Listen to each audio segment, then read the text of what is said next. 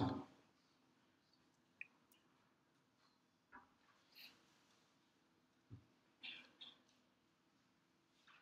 are we focusing on the 6 or the 2 minus 9x to the minus 1? Okay, who remembers their antiderivatives? 2 minus 9x to the minus 1.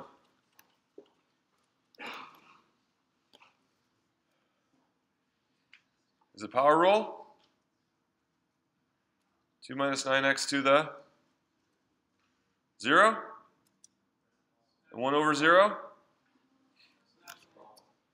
Okay, so in case you forget and you try this, you think, oh, it's power rule, I'm going to add power. You get lots of warnings that something's wrong. Why? Because 2 minus 9x to the 0 is what? What's that? That's just 1, so you lose your function. And also, what's 1 over 0? Undefined. So it's like the warning bells are going off here. Something's not right. We just lost our x, we lost our function, plus we're trying to do 1 over 0, which doesn't exist. Okay? So this is the exception to the power rule. What function, when you take the derivative of it, gives you something to the negative 1? A few of you remember. What's this the same as? Just 1 over, right? 1 over 2 minus 9x. What function gives a derivative of 1 over 2 minus 9x? Natural log. Some of you are saying it. Not enough, though. Do you remember? So what's our attempt going to be? Natural log of what? 2 minus 9x. Okay, so when you go backwards, because natural log is only defined for positive values of its argument, but this could be defined for all values of x, or negative and positive values of x, or negative or positive values of that. You need absolute values around the natural log when you do antiderivative. Okay? So then we'll do plus c, and we'll do our check. What's our check? Derivative. So 1 over 2 minus 9x times what? Negative 9, right? Negative 9 by the chain rule. So we compare that to what we have here. And then we make an adjustment so that we think about if we were to alter this and then take the derivative of it, we want to get exactly this. So we actually have to make 2 changes here. What's the first change that we need? 6. Now I could have put the 6 there. I just overlooked it. I could have started the first attempt with a 6. We know that that's just a constant, so we're going to need that 6. But then what else are we going to need? We don't want this negative 9 when we take the derivative. So what will alleviate that? Negative 1/9. So we're going to have the 6th, just carrying from the original problem. And then in order to avoid this negative 9, we need a negative 1/9. And now we're ready to check it again by taking the derivative of that. And if you take the derivative of that, do you get exactly what we started with? Yes, you do. You will. If you're not convinced, do it, okay? So now we can just simplify this. It's negative 2/3 natural log 2 minus 9x. Okay, if I lost you, ask.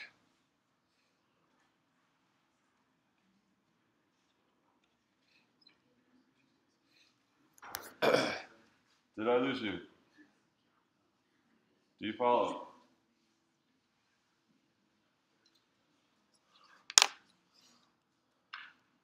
Can I go on to the next one? So what this was attempt number 1. This is attempt number 2. Okay, so then you ask, when I start getting better at this, can I just try to include the factors that I need on the first attempt? Absolutely. Absolutely. Don't be afraid. Why? You don't have to be afraid, because what can you do? Check it with the derivative, right? Check it with the derivative. So yeah, so once you start seeing what's happening, what's going on, and we're doing the chain rule in reverse, you can often anticipate these extra factors that you need. And you can just go for it on the first attempt. But you can always go for it because you can always check it. You don't have to feel like you have to get it right the first time. Okay? But that's ideal if we can. Okay, question? Why do we include class C on each one? So I talked about that was at the beginning of class. I talked about this we're doing every antiderivative of this, right? So because there's no limits of integration, it means any reset value. So any reset value. So then this plus C is the minus f of a, right? It's the minus f of a. It's that constant that allows then this is a whole family of antiderivatives. It's like all the antiderivatives of that. Other questions? Okay.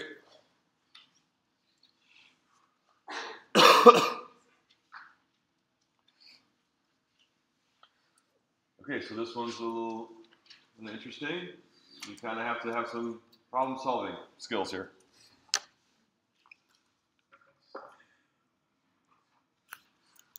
Rather than, so we got arctangent. Rather than do 1 plus x squared to the negative 1, what do you see about this 1 plus x squared in the denominator? Do you recognize what's going on there? That's the derivative of arctangent. So we can, instead, let's do this.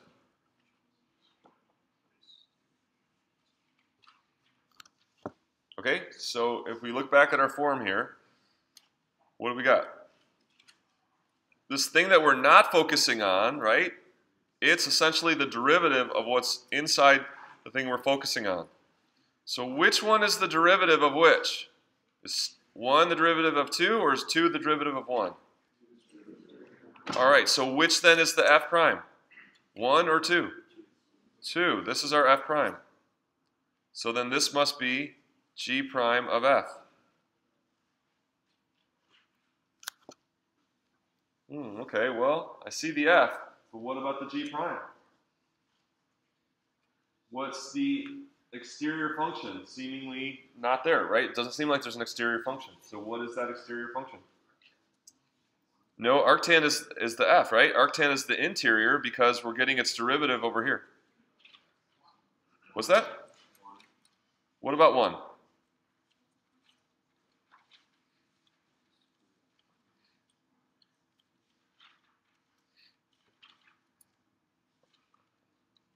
Right? So we're thinking like, what function would have its derivative tan inverse of x? What function would have its derivative as tan inverse of x?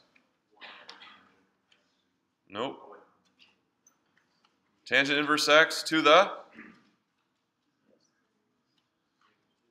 No, you can't, not negative 2 or 2, that changes it. Still has to be tangent inverse of x.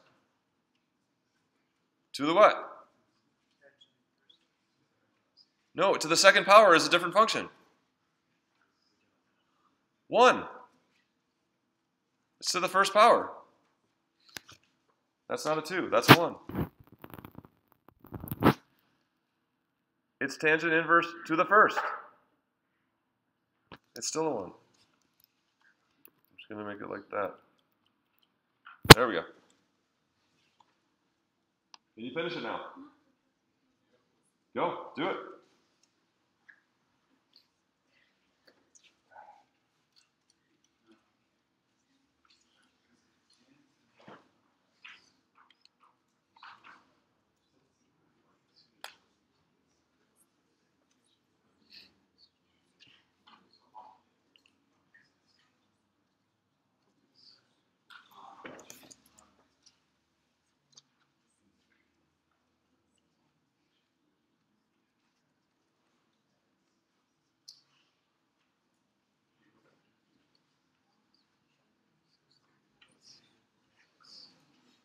This function to the first power. Function to the first power. What's the antiderivative?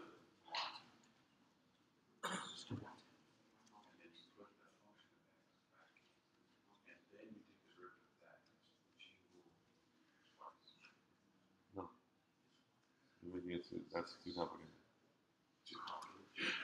What is f and what is g inverse? What is f?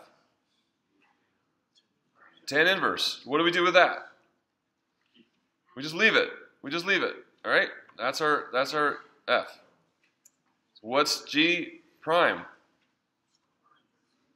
G prime is what? To the first. To the first. So what do we need? We need the antiderivative. G. What is it? Squared. Squared.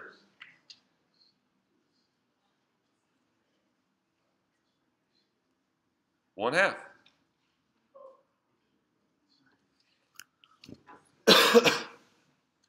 Right? Antiderivative of something to the first is one half that thing to the second. One half that thing to the second. If you do the check, it works. You get exactly this. That's it. Done. So this, you have to see that thing was to the first power, and you're doing power rule, which will do one half that squared. You have to recognize that.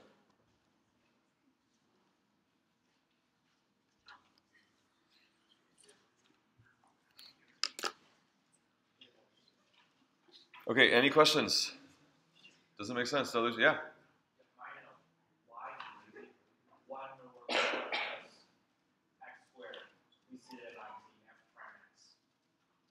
Yeah, because it's the derivative of arctant. That's your rule for arctangent. The derivative is 1 over 1 plus x squared, right? You see? Yep, that is the rule for the derivative of that. So that tells us that's our f prime part. This must be the g prime f part.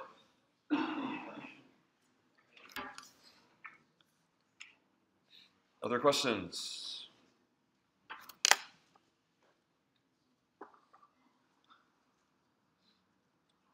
Okay, so let's look at, we can do those later. Let's look at this.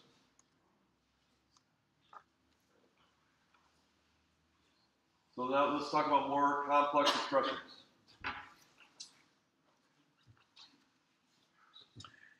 So we look at this, and if we're thinking maybe it's undoing the chain rule, then we have sine of 3 cosine x. Okay, and so remember that if it's undoing the chain rule, we're looking for this kind of form.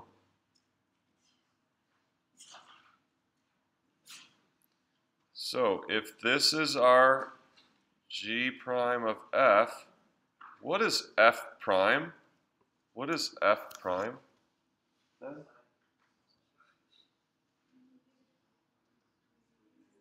Negative 3 sine x. Do we have negative 3 sine x in this integral? If this was indeed the g prime f, there'd also have to be something else, right? There'd have to be something like negative sine. Some factor of negative sine, which we don't have. It's not there. So this is not undoing the chain rule. It doesn't fit the form of a result of chain rule, because it's missing the derivative of the inside. It's not there. This negative sine x. It's not there. Okay? So it's not undoing the chain rule.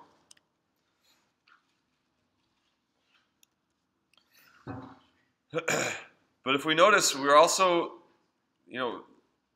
there's more going on here, so maybe we can make sense of it, even though maybe antiderivative, who knows, right?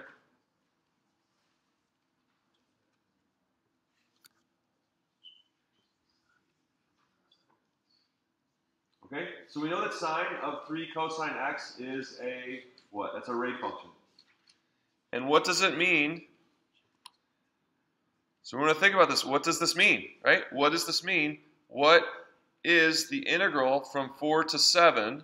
Let's forget about the d dx first. So what is the integral from 4 to 7 of this rate function dx? What does that mean?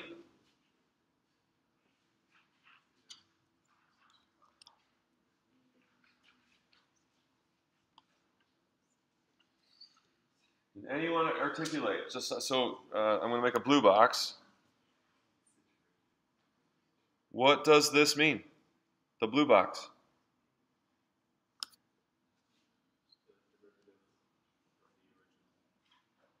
What's in the blue box is a derivative of something. Agree?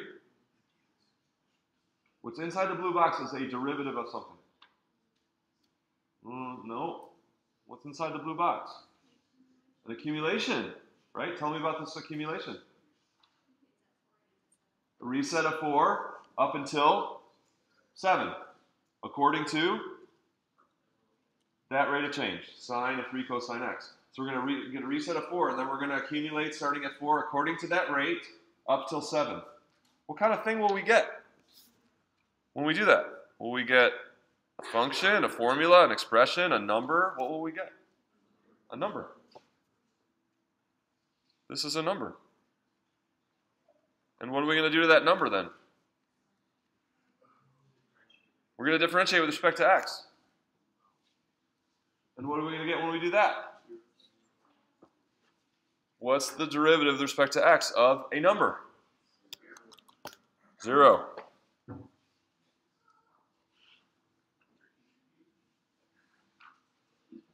So, we want to come to expressions like this and make sense of them based on what things mean, right? Based on the things we've learned.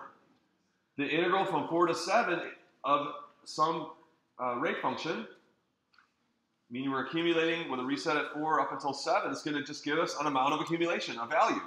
And if we take the derivative of a constant, we get 0. All right, so maybe more interesting is this then. So now we're going to have a reset at 4. Now what's in the blue box? Is it a number? No, what is it?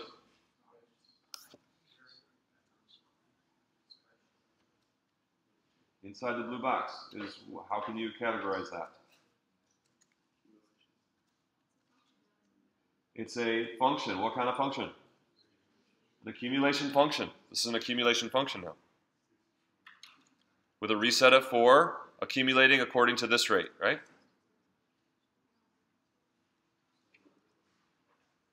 So, is the derivative going to be 0? No.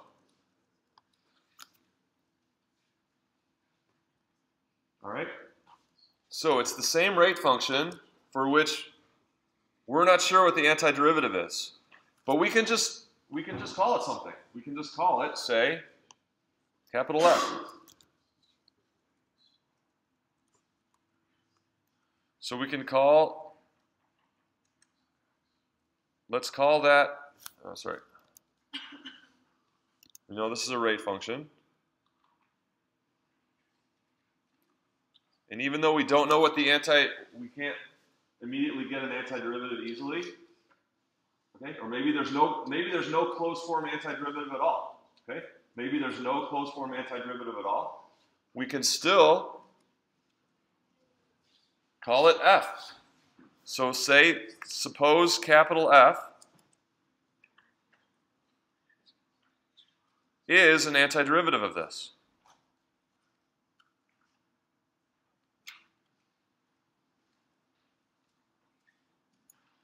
Sine of 3 cosine t.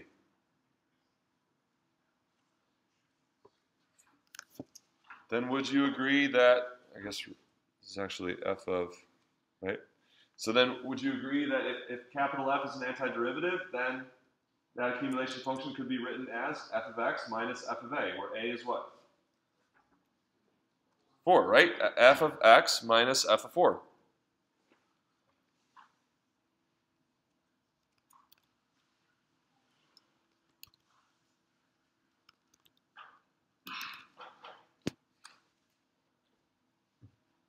So capital F is our antiderivative, and therefore we get f of x minus f of 4, and we're taking what? We're taking the derivative of that. Okay? So now we're taking the derivative of this function's antiderivative in this first thing, the derivative of the antiderivative of that. What is that? It's the same thing, right? So if capital F is an antiderivative, that means that its derivative is that. And what's the derivative of f of 4? Constant drops to 0. It's 0, right? So it's derivative of a constant.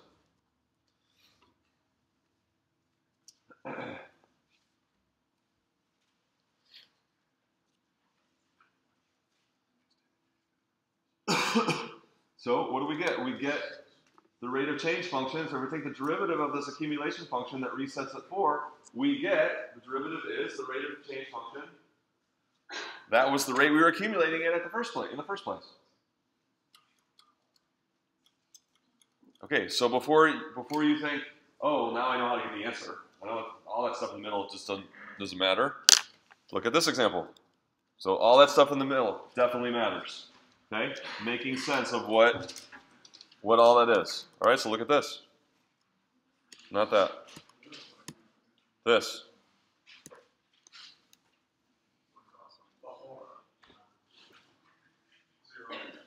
Okay, so first of all, let's ask the question,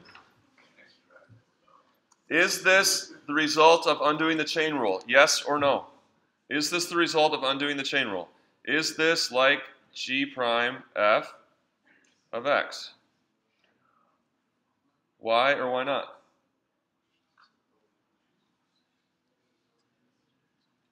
Because it would have to be this. Our rate function would have to be something like that. Is that what we have?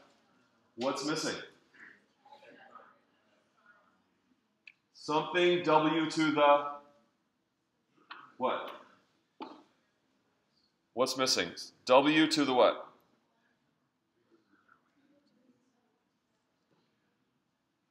The rate of change. The rate of change of the interior, right?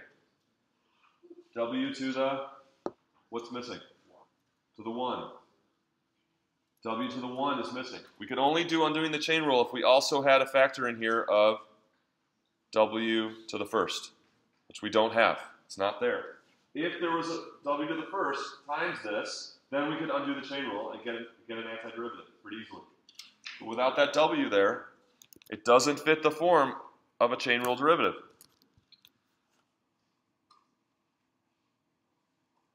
Does that make sense? So it's not undoing the chain rule. But so what can we do? So maybe it has a closed form antiderivative, maybe it doesn't, but we can call that closed form antiderivative something, capital F. Call it capital F. What? I guess I'm ready. Here we go. All right, I'm ready. So we're going to call it F. So we're going to let capital F be the antiderivative, an antiderivative of what? Square root of 1 plus w squared. And if that's the case, then this is the same as d dx of what? F of e to the 4x minus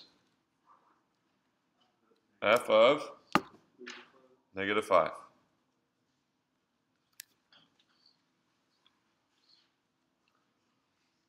Are we good so far? So we don't know what capital F is. Maybe it doesn't exist in closed form, but we're calling it's an antiderivative of this function square root of 1 plus w squared. Okay, so now, derivative of a difference is the difference of the derivatives, right?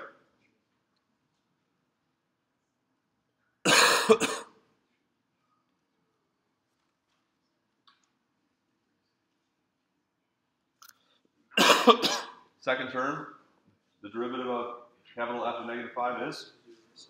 That's the easy part. That's 0. Derivative of a constant is 0. Okay, so now this first part. So if capital F is the antiderivative and we take the derivative of that, what are we going to get? We'll get the square root of 1 plus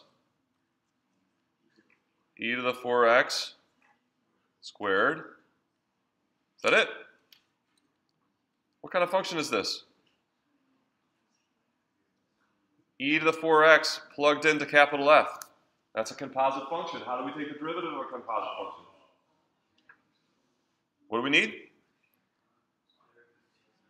Chain rule, right? So we're going to need the chain rule on this, okay? So we just did the derivative of the exterior, which is our square root of 1 plus w squared, leaving the inside as it is. Now times chain rule, right? 4e to the 4x.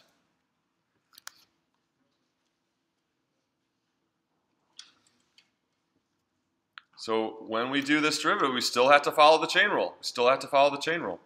So this expression then equals, and this is minus 0.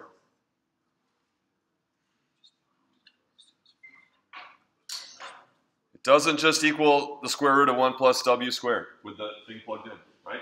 Because when you plug that in, now you have a composite function.